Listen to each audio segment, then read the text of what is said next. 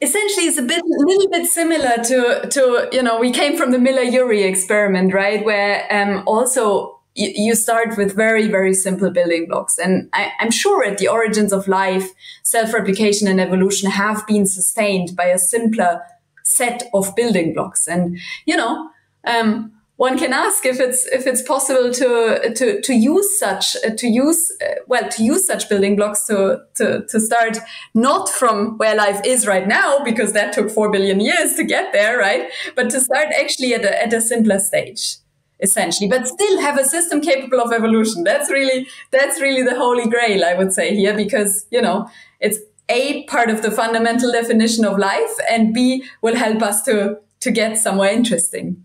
So do you think life on another planet is likely to have something very similar to our DNA, RNA, protein system, or do you think it could be a completely different self-replicating thing?